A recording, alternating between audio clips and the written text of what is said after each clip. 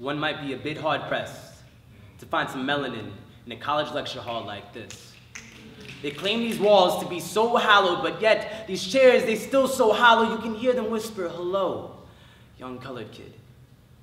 How may we tear you apart today? May I suggest that you rip out the pages of your textbook, slide each of them across your lungs, let each paper cut remind you how much it will sting to breathe around here. You know, oftentimes, we forget the difference between skin tone and soil, so we'll stomp on them both, all the same. Make sure you feel the weight of the whole moon before the morning. We'll listen to pretty poems about the moon before we listen to your morning. You know, on the syllabus, from time to time, we're just gonna do busy work to help the time go, but all of a sudden, you kids wanna talk about how you're affected by the ongoing repercussions of Jim Crow? Huh.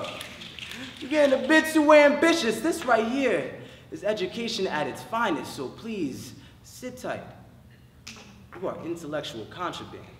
Watch as you raise your hand, but we still shoot you down. We'll leave you laying in the streets for God knows how long, because that boy Mike was just as brown as you are, so you can keep running, keep running, keep running. Just know that you ain't gonna get too far. I hope that you realize that we are still racist because it's still not even a broken law, but I will wish you good luck walking around campus with non-white skin. Because boy, if you got $1 for every race joke that you're gonna hear, you know how much less depth you would be in? You, your mind, your skin, you are smuggled goods, and we gotta make that quick buck. So if you ever start feeling a bit too uncomfortable, just know it's okay to give up, because your problems around here, dealing with it is just not worth it. We just need that minority kid with the high GPA to look like we gon' care a bit, but really, I don't mind if you end up in the state Penn or with your Penn State degree, because either way, you're gonna be paying me up. In my pockets, they getting real juicy, so in my eyes, it's still all good, and if you don't know, well now you know, nigga.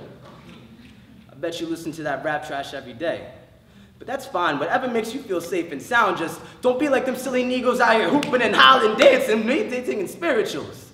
We put you on cotton fields, not playgrounds. Just be a good little boy and listen to me, because you don't know no better.